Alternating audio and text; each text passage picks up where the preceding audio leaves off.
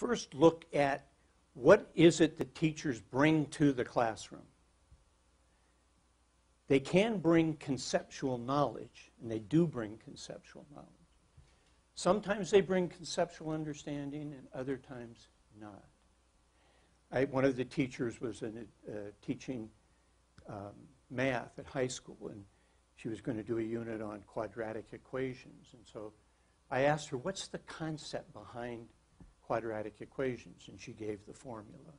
And I said, well, no, but what's the concept behind it? I don't know.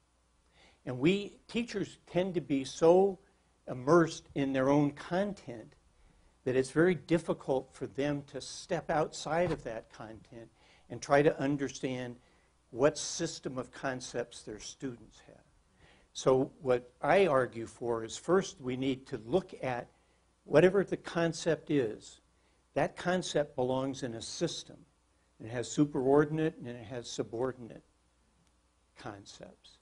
And for the teacher, first of all, to think about this conceptual system, because what we're looking at in academic concepts is the way that concepts from a human understanding come into the classroom.